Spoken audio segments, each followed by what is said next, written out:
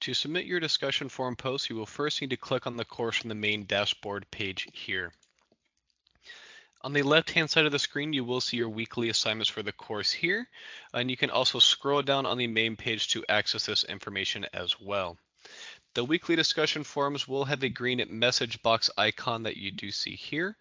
Once clicked, you will find your discussion forum post. Most posts will be in two parts. One will be responding to the prompt itself, posting 1, and the second will be replying to another learner's post, which will be posting 2.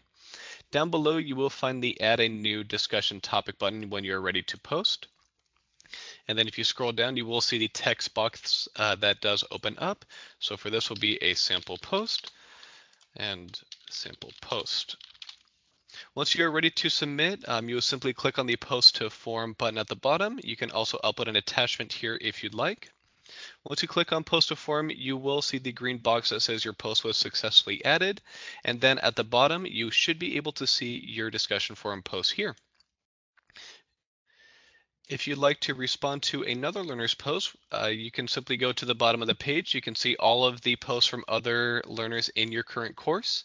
We'll simply click on During Discussion.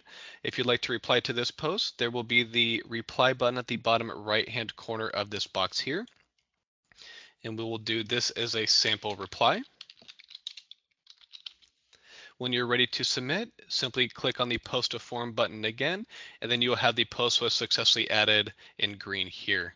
To go and see your reply, we'll click back on the activity. And if you scroll down to the bottom of the page, you do have your reply, and you can see your response here.